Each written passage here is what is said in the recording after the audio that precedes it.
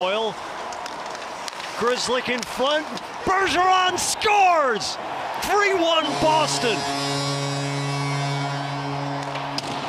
They find a way.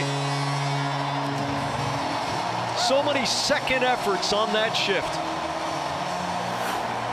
Yeah, just some good hockey right here. Marchand, he tries his man. Good support as the second layup by Carlo, who recognized it wasn't the time to go to the net there, so I'll just come in behind to be that second layer.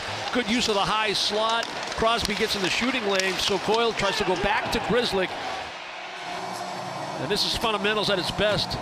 Bergeron tries the one-touch forehand. That hits Letang, but he stays right with it.